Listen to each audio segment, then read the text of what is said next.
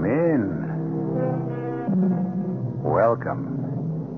I'm E.G. Marshall, commuter between this world of the mundane and the other world of the macabre.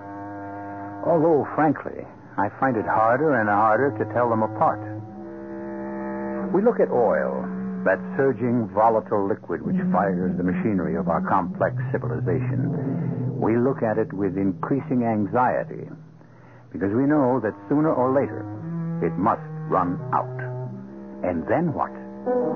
Well, it isn't exactly a new situation. There was a time in the past when the human race had almost used up practically all the oil there was. Our mystery drama, The Lamps of the Devil, was written especially for the Mystery Theater by Sam Dan and stars Christopher Tabori. It is sponsored in part by Buick Motor Division and Luden's Medicated Cough Drops. I'll be back shortly with Act One.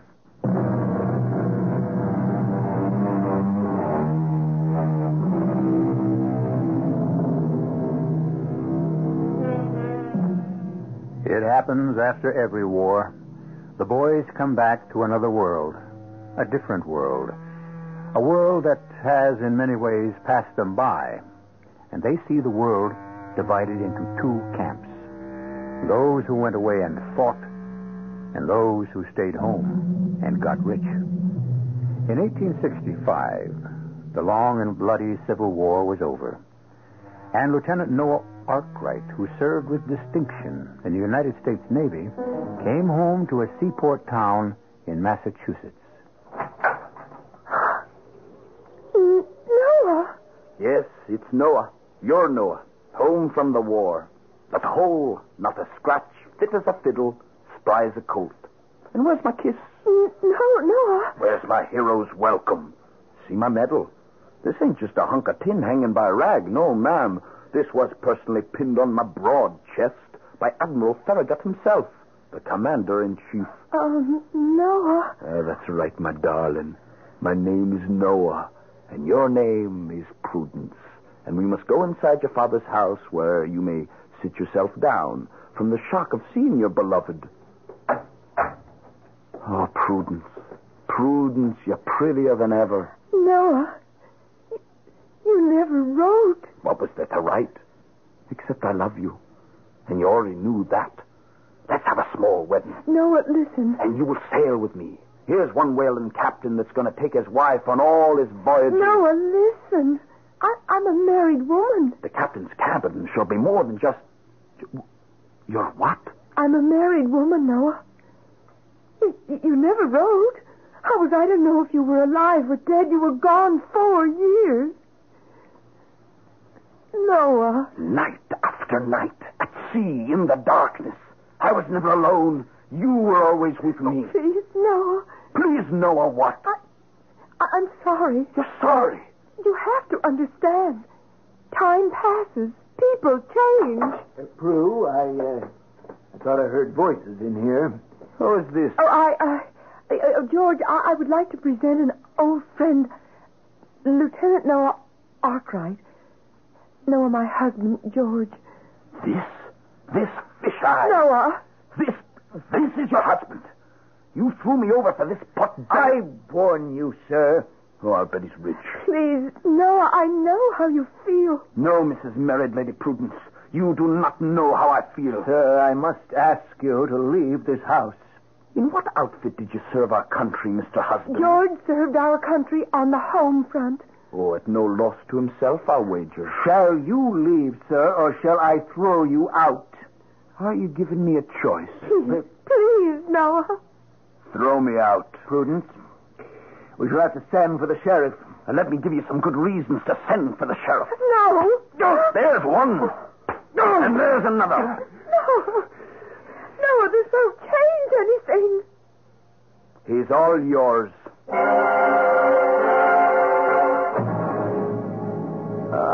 Noah, I heard you were back. Mr. Fallowfield, I just seen the Betty Lee. She's going to ruin. I know. She's just rotting away in the harbor. I know. She ain't put to sea in over 5 years. She has to be refitted. Refitted? And do I have plans? Ever since you told me I would be her skipper. Oh, I know every timber in her body, every spar, every brace. Here's what I think we should do. No, I ain't never gonna refit the Betty Lee. What are you saying, Mr. Fallowfield? Well, I'm saying it don't pay. Oh, but if you buy a new ship, you don't know what you're getting. Whereas with the Betty Lee, you see... Well, it don't pay to refit the Betty Lee. The reason is because I ain't no longer in the whale oil business. You're not in the... What do you mean you're not in the whale oil business? Why? Because that don't pay neither. You, Jonathan Fallowfield, you're not sending out the whale ships anymore. Son, it's over. Over? What do you mean over? How can it be over? What are folks going to do for oil, for candles, for lamps? Well, this new stuff's cheaper. This petroleum. Oh, no. It's filthy. It's dirty. It's only fit to light the lamps of the devil. And it's come at just the right time. You see, the whales are practically give out. No. I can take it to where there are thousands of whales. There are no thousands of whales nowhere, not anymore. You hunt any animal long enough, hard enough, the way we did. One day, you wake up, and you see they've been hunted out. Yeah, we'd have been in trouble, son, but they come across this petroleum. Oh, I tell you, it won't work. Well, it's what folks are going to use for oil. Never. Guess it's hard for you, son. You've been through a war and all. Now you come home, find it just ain't the same home you left. You promised me the Betty Lee. Well, there she is now, lying on the beach. You want her? Take her. I will. But first, ask yourself, where you get the money to fix her up, fit her out? You mean I can't raise money for a whaling voyage here, in this town? We're the whaling capital of the whole blaming world. Well, maybe we used to be. What do you mean, used to be? Well, son, I've been patiently trying to tell you the days of the whaling trade are over. Not for me. I guess we don't have anything more to talk about, do we? It's hard for you, Noah. You've been through a bad time in the war and all. Now you come home. Ain't the same home you left. It sure isn't.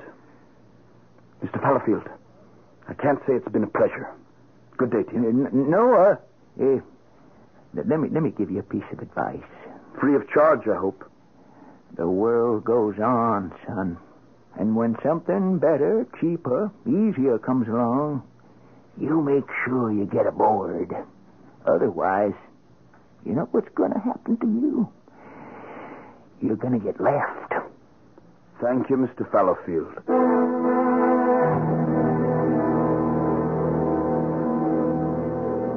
What'd you do with the bottle, landlady? Now, ain't you had enough? Yes, I had enough. But that's no reason to stop, is it? Well, this won't cure what ails you. Since when, Mrs. Pulford, are you giving temperance lectures? If you disapprove of the demon rum, why do you sell it? But the thing is, I'm used to selling to grown men. Not to little boys who ain't dry behind the ears. I was decorated by Admiral David Glasgow Farragut himself. It isn't generally known his middle name's Glasgow. Noah. He's of Scottish ancestry, I believe. Noah, listen. You think it means anything to people in this town? No, that's just what I want. 15 cents. No. On a business proposition that can't fail. It simply cannot fail. What you have to realize, Noah, is that... See, I know where the whales are. I know how to get them. But I can't raise 15 cents. For all I got the highest decoration this government can give a man. Are you through feeling sorry for yourself? Who's feeling sorry for it? You are. You feel your country don't appreciate what you did. It sure doesn't. Of course not. That's the way it goes. Nothing's too good for the boys when they leave for the war. But nothing's too bad for them when they come home. And that's right. No. But you ain't going to sit here and drink it right neither. Truth is, everybody's sick of the war and everybody in it. Just want to forget. I know a certain girl who managed to forget. Mrs. Pulford. What did she see in him anyhow? Now, don't be too hard on her, Noah. It's like you see in the theater. Her dad's business come upon hard times, and this George Marcy's got all kinds of money. And what am I supposed to do now? Find something. What? Whalen's gone busted. Oh, and good riddance. How can you say that? It's been the bread and butter of this town. It's been the bread of shame. Maybe now we can find a cargo that's proper and decent. Mrs. Pulford, have you been sampling too much of your own refreshment? And for once to have our ships engaged in a trade that ain't based on the misery of helpless creatures. I wish I knew what you were talking about. Oh, them magnificent living creatures, them beautiful animals, children of God, just like you and me. Who gave us the right to slaughter them? Oh, now, well, after all, Mrs. You Pulford... come upon this unsuspecting animal and you jam a harpoon into him. And then you wait for him to thrash himself to death. And then you just strip him. Well, now, I notice you wearing a corset, Mrs. Pulford, and it's made of baleen, the bone in a whale's mouth. What'll you ladies do? We'll learn to do without. It ain't worth the suffering of an innocent animal. I don't know if... Now, strictly speaking, a whale suffers. They don't have feelings. Well, that's what you tell yourself to satisfy your conscience. Oh, we had to kill them. Why? For oil. Oil to light the lamps of the world. Well, you don't have to kill them no more. You don't need whale oil. Oh, who says we don't? Because now you got petroleum. Did anyone say petroleum? Has someone uttered that abomination? Petroleum, a witch's brew for the satanic rebels, created by the tools of the devil himself. Fire and smoke. At night, the tortured fields of Pennsylvania are made bright as day by the raging flames of hell. Now, that's enough, Peyton. Enough for you, madam. But I speak for the hundreds, the thousands of seafaring men whose livelihood has Peyton, been... you be quiet, or you just get out.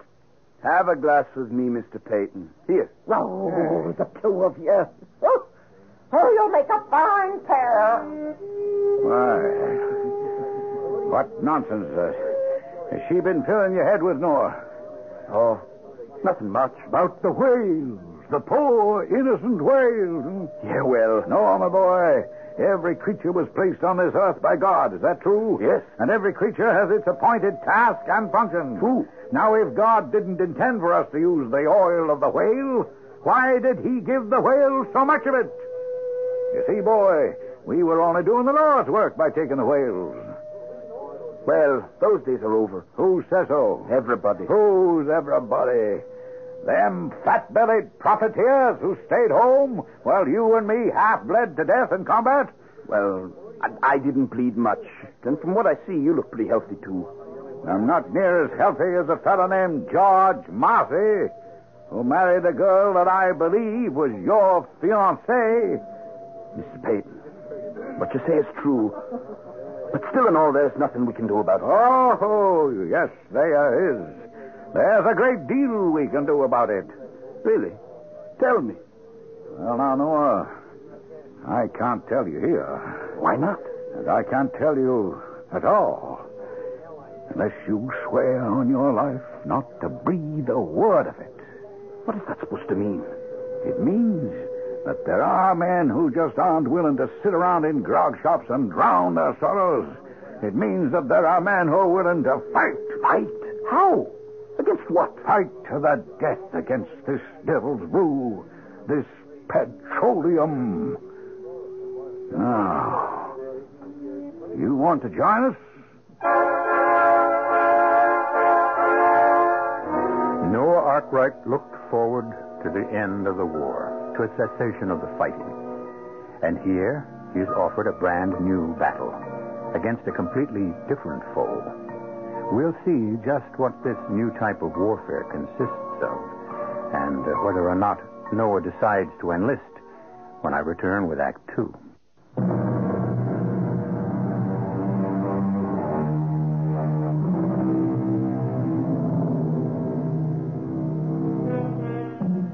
You can't stop the wheels of progress, or so they say.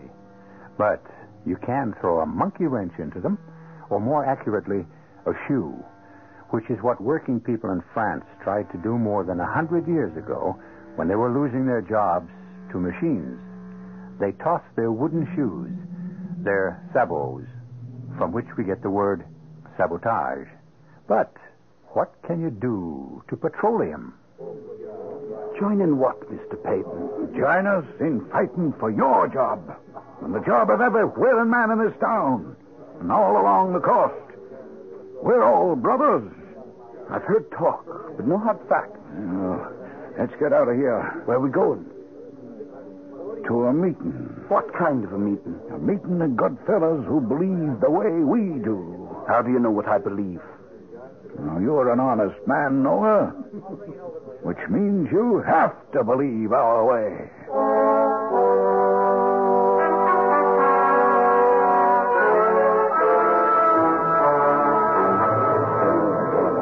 I see. See who's here? Men you grew up with, men you sailed with, men you went to war with. What is everybody doing here? Assembled on the beach? Because it's a symbol, Noah. It's where we are. On the beach. Out of work. Unemployed. Starving. And why? Petroleum. Men! Men! Let's begin the meeting. I see twice as many men here tonight as last week. That's because each of us must have kept his promise to bring another brother. I brought mine. He's well known to all of you. Noah Arkwright, first mate of the Betty Lee when she was a whaler. Boys, hold it down now. Noah, for you and all the newcomers tonight, let me explain why we are organized. We're out to restore our profession. Now, you keep saying that. But how? By destroying petroleum. How? Hold it, boys, hold it. We're going to fight it every way we know, with everything we've got. Now, there are rumors. A ship is going to sail from here to the port of Philadelphia and bring back a cargo of petroleum. Are we going to let them land it? No! But how are you going to stop it? Dump it overboard! Oh, you can't do that. Who says so? It's against the law, and we have no right to break the law. Yeah, that's how cowards talk. You men, you all know me. Listen, the law was what all of us were fighting to uphold all the time we were in the war. It's not our law. This petroleum, who knows anything about it? How much there is? Now, we know whale oil's better. We know people have to come to their senses sooner or later. Are you for us or against us? I'm going back to town. All right, Noah, go ahead. Crawl back to town on your belly. Beg somebody for a job. Plead on bended knee. We don't need you here. This is a place for men.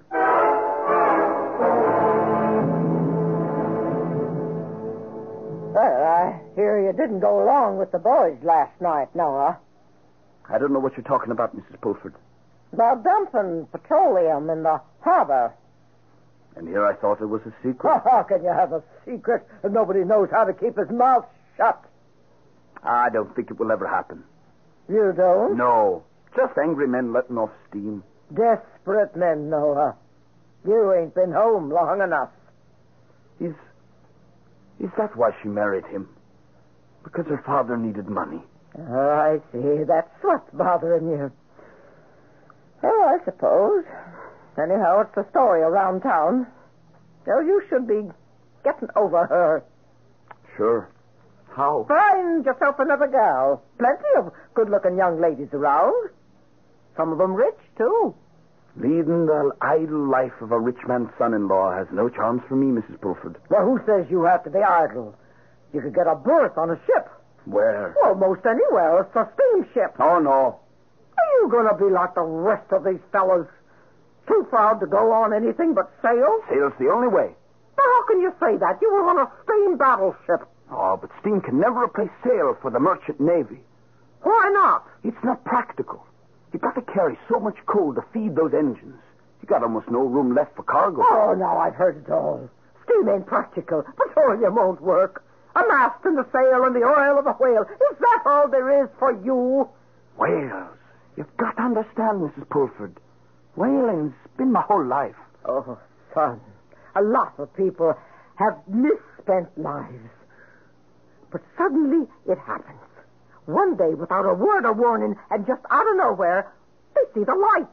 You see, it's you and 5 men in a small boat, and you steal up to him, so quiet. You hold your breath, because he's the biggest living thing in the world. Proud of yourselves, huh? You come at him from behind. Oh, that's showing real courage. And when you're within darting distance, say maybe 17 feet, you throw that iron. Why are you so excited? It's like sticking a pig. He's hooked. And now he's out of the water. He's in the air, all of him, like a mortar shell. Straight up and straight down again. And now the water is boiling as he swims and plunges this way and that, trying in vain to shake up the iron. And all you boys are really enjoying yourselves. And now he shoots straight ahead, pulling us along with him. It seems like you're speeding across that water faster than the speediest railroad train. And what? Oh, nothing. Nothing. How can a man give it up? Are you all right, Noah? Yes, I'm fine. I guess I'm just tired, that's all. I guess I'm just tired. Good night, Mrs. Pulford.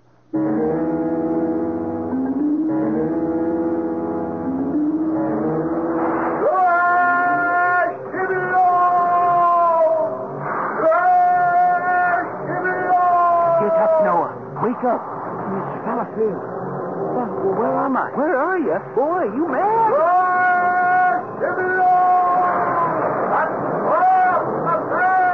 am I? Oh, you're on the Betty Lee.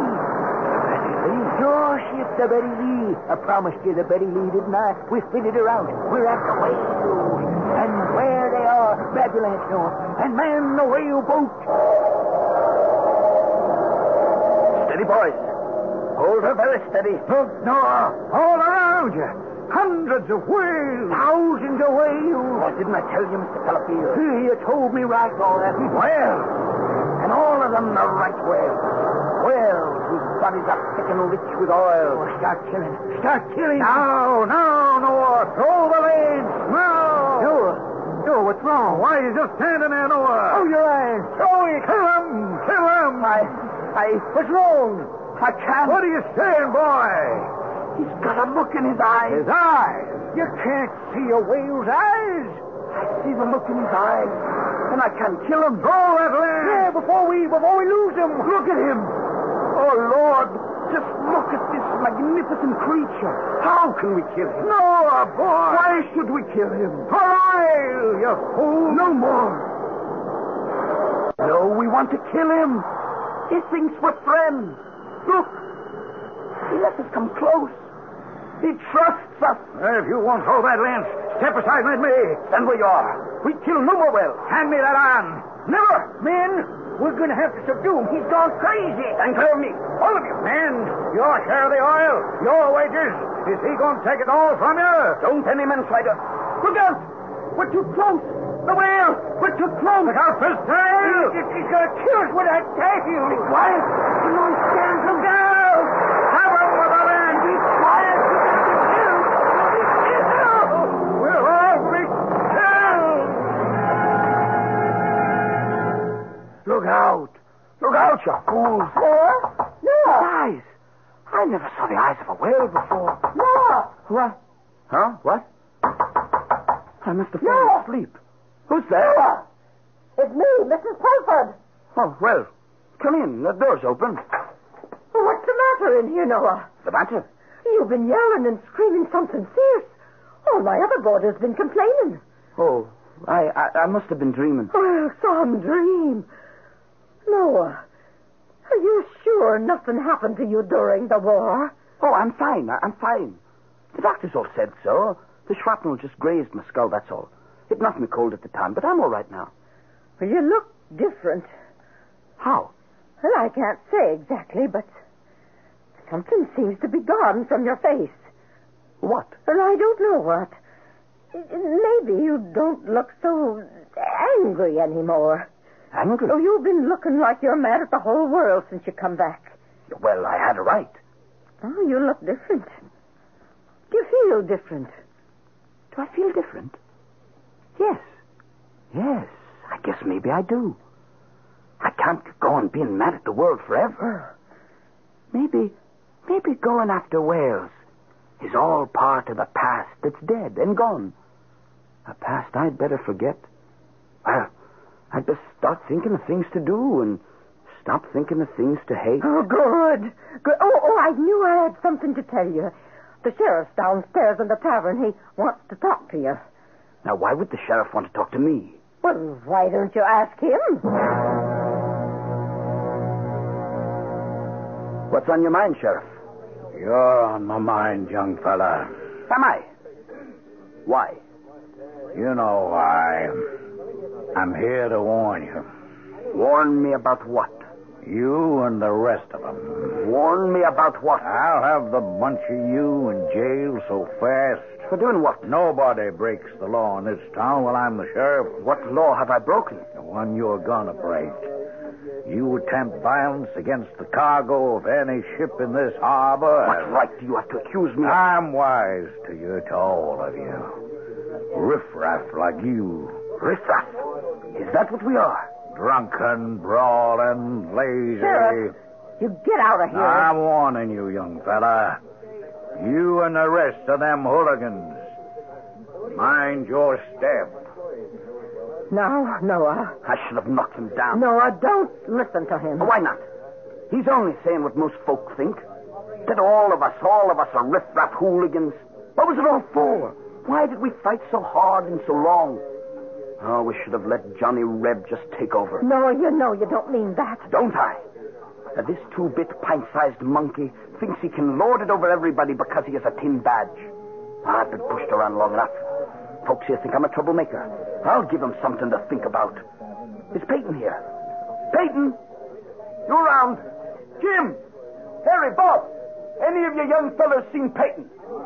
You tell him I'm looking for him. Tell him I'm sold.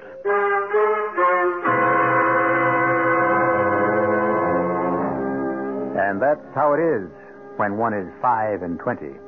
The ideas are bright and vivid, but they spring from the heart and not the head. Quick to anger, violent of temper, and eager to love or to quarrel, whichever presents itself. And so it appears that Noah has chosen sides. How the fight comes out will be detailed when I shall return with Act 3.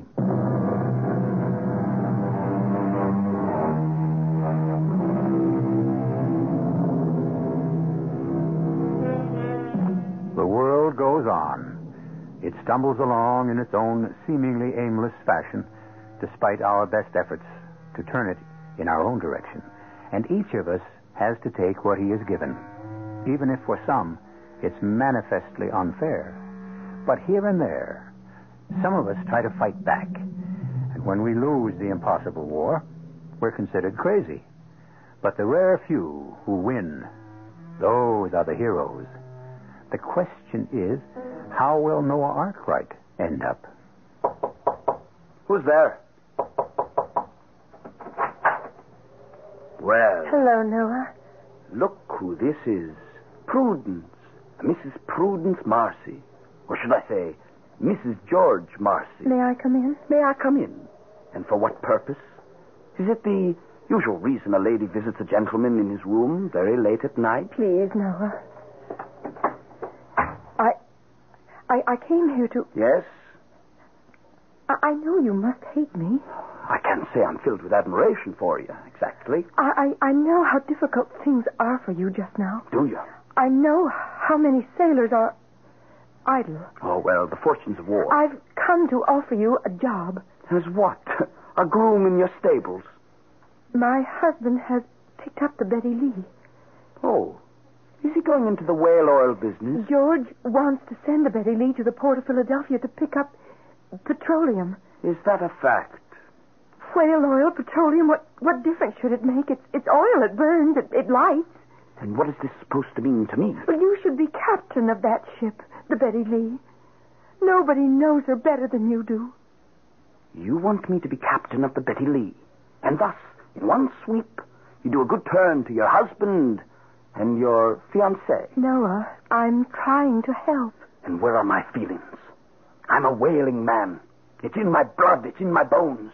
Do you think I'd help destroy my own profession, betraying my own comrades? Noah, it's over. Can't you see it?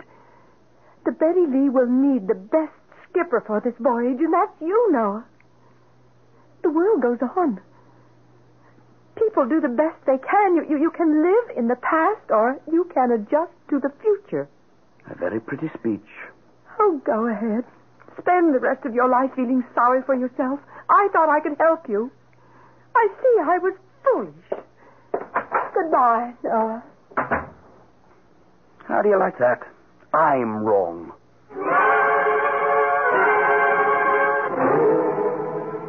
Well, I told her, Peyton. Oh, yes, I told her. Now, hold on there, Noah. Oh, yes. They want to fill those ships with that filthy mud that seeps up out of the swamps of Pennsylvania. But there's something they forgot. Who, huh? Who's going to sail those ships? We are. Yeah, they need us. Without us, nothing moves. What did you say? I said, we're going to sail the Betty Lee, Noah. We're going to cut our own throat? Oh, no. You have to think right, boy. We want to make sure the Betty Lee gets to Philadelphia, loads on them barrels of petroleum, and comes back to this very same port. Why? So we can have a party. What party? The grand, glorious petroleum oil party, right in this harbor. The grand, glorious petroleum oil party? Why, Noah, we'll become another Boston. Yes. They'll think they whipped us. But we'll bring back that petroleum and throw it in their faces. And all you have to do is become the master of the Betty Lee. And sign on all the boys as my crew.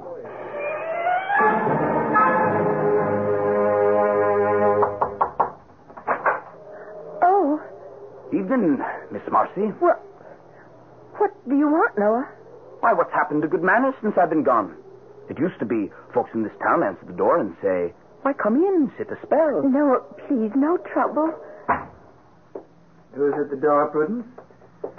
Oh, what do you want? I see bad manners are catching.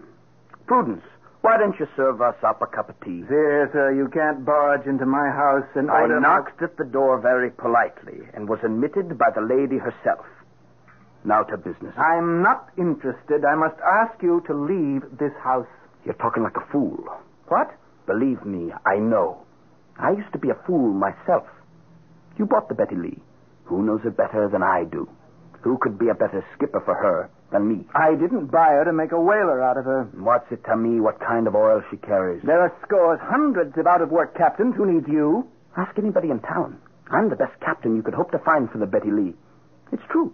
I don't like you. You don't like me. But what should that have to do with anything? Business is business. You know, I like the way you think.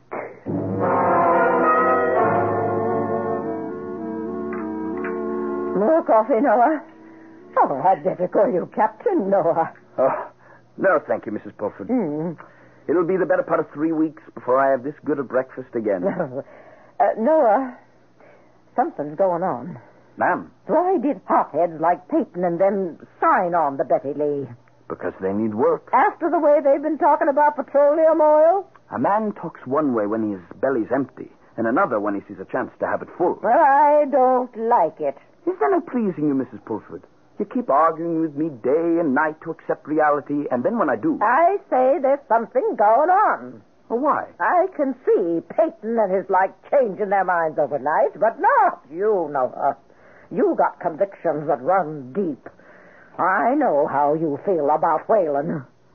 Well, maybe you succeeded in talking some sense into me, after all.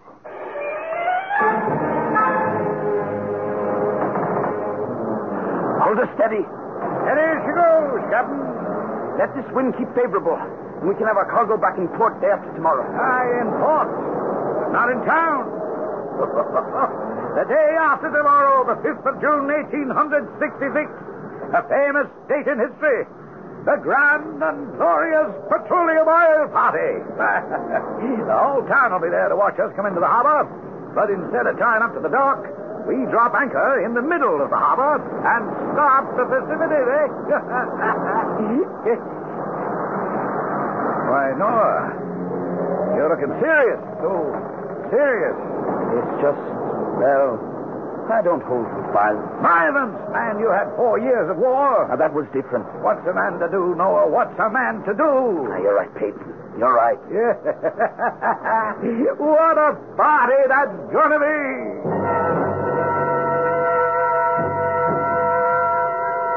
Where is she? Where's that ship? She was due hours ago. Now, George, they say there was a storm down along the coast, south of here. Perhaps I should never have given him the ship. George, he is the most qualified. Prue, is that why you wanted me to make him the captain? Yes, George. Is it the only reason? Is it, Prudence? Yes. You were in love with him. Oh, that was during another time, another life. Then you admit. Well, that life died. It was killed by the war the way so many others were. We can't have the things that were. We can only have the things that are. Look there, folks. Your ship. Oh, it's the Betty Lee. The Betty Lee. Oh, strike up the band.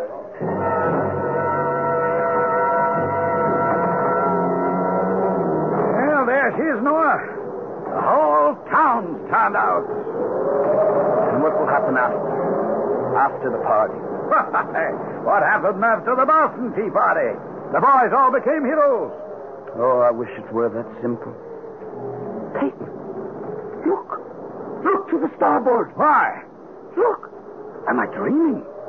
What do you see? Well, Oh. It ain't possible. It's a whale. But it can't be a whale. It can't. But look at him. Look at him spout. It's a sign. A sign sent to us from above. On this day, the great and grand and glorious Petroleum Party Day. Yes, it is a sign. A sign that says, look at this wonderful creature. Now he can live. Now you don't need to kill him anymore because you've been given oil from the ground. No, boy, what are you saying? Now, you heard what I said. It's a sign. That whale, he's going home to live his life in peace. What we've gotten hold of this ship is what we will use for oil from now on. You crazy? Whaling is your whole life. That life died, killed by the war. But going after whales is the life It's of... gone. Peyton, we can't have the thing that was. Only the thing that is. The whale was. Petroleum is. You backing down? No, I'm standing up. Standing up to the truth. Drop anchor. I forbid it. Men, he's a traitor. He's gone back on his word. I'm captain of this ship. He wants to betray us. I want to save... Now, don't you listen to him. Men! You saw that one whale. But look beneath you in the hold of the ship.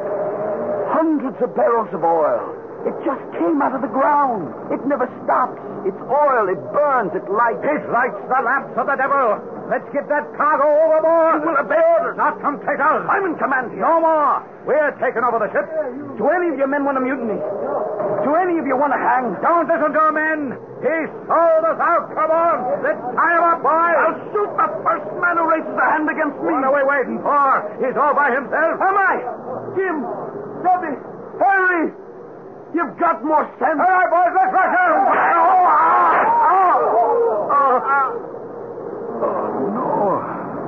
No. I didn't mean it. I just wanted. Peyton, you can't do this. This crazy thing. You know you can't. Oh, boy. Are you all right? All right, some of you men, let's get him below. No. I might as well stay here. We didn't want anyone to get hurt. No one was supposed to get hurt. Someone always gets hurt when grown men act so crazy. You can't fight it. You can't fight progress. Fight that stuff that we got in the hold. You can't do it. You go on, and you do the best you can. Oh, you'll be all right. No, you'll be all right, boy. Now, I don't want anyone to get into trouble. How it happened, well, just say that we were firing off our pistols to celebrate, and we had an accident. No. We'll get you to a doctor. Peyton. She blows. Oh, you see him, Peyton. Oh, he's a beauty. The biggest, rightest whale in the world. Why are we sitting here? Why don't we man the whaleboats?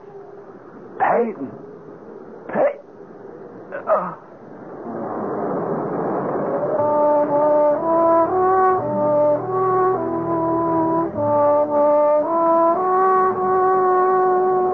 It was a tragic accident, but perhaps it served to place things in the proper perspective. How stubbornly we cling to the past, to yesterday, to the known, the tried, and the true. And then suddenly, what we have treasured so highly appears to us as only an illusion, and the bubble bursts. And we have moved away from yesterday into today, where we are already preparing to resist tomorrow. I'll be back shortly.